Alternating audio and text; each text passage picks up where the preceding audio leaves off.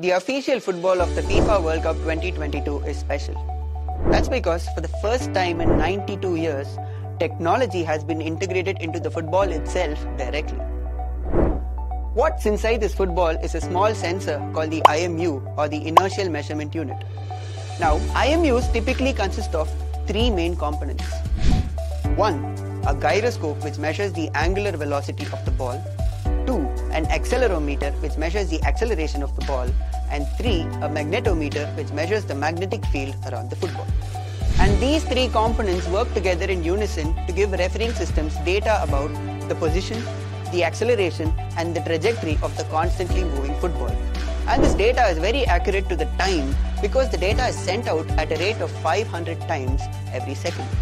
What this little sensor does is make refereeing a lot more precise and the game a lot more competitive.